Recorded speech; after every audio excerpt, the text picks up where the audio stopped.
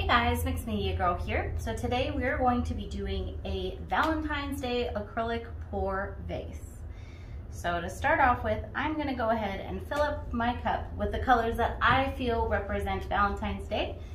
If you want to use other colors, that's totally up to you. I am using white gold. I'm using some hot pink.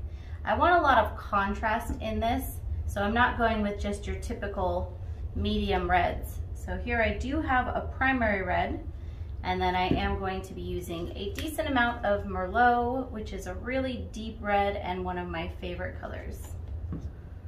And I'm gonna go ahead and just continue layering these until I've filled up my cup.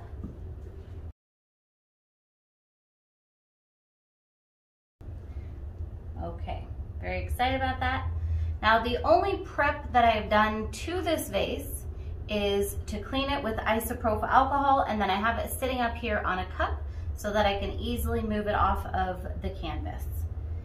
And you can do really any acrylic pour technique on here. I like to essentially tree ring it on top of the vase. And this is my favorite part, where it kind of just cascades down. And pouring it this way should pretty easily get you full coverage on the vase. And it will also make a gorgeous pattern on the canvas.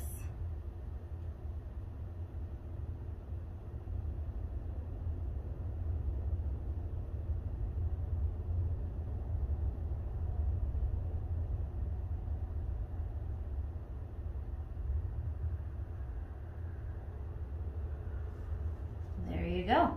So at this stage, you're gonna just let it continue to run down the vase. I usually let it run for about 5 minutes or so until it's pretty much stopped dripping.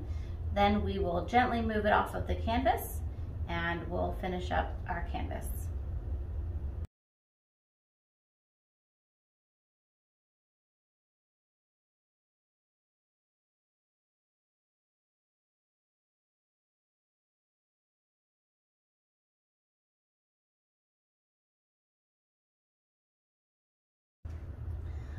All right, this is mostly stopped dripping, so I'm going to very carefully lift it up from the cup. And you can have some suction, so just be gentle. If you do accidentally touch the rim of your vase, don't worry too much. It's going to continue moving, so any little blemishes would get covered up anyways. Now I like to let the hole fill in the middle, and sometimes I just push it down to speed it up a little bit. And that I just think gives a better design. And I'm gonna go ahead and answer some commonly asked questions while I tilt this. One is, how much paint do you need for the vase?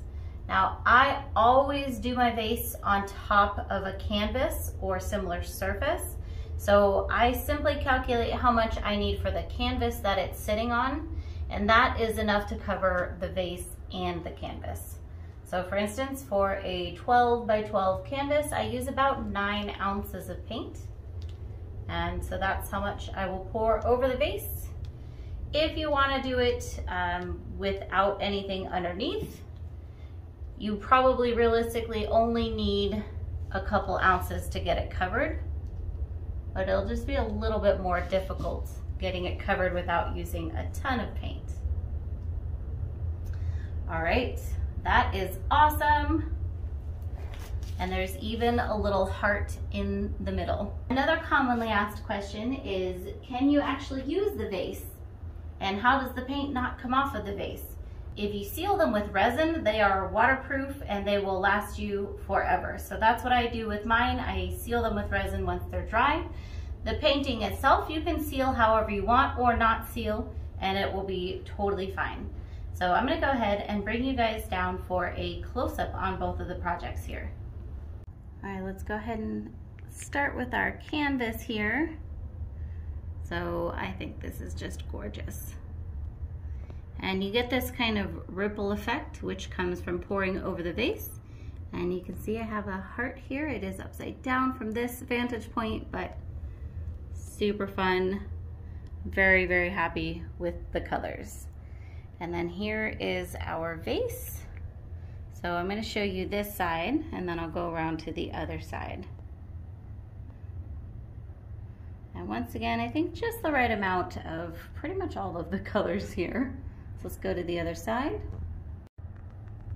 This side got a lot more of the Merlot and the white, but I think all the sides are just gorgeous.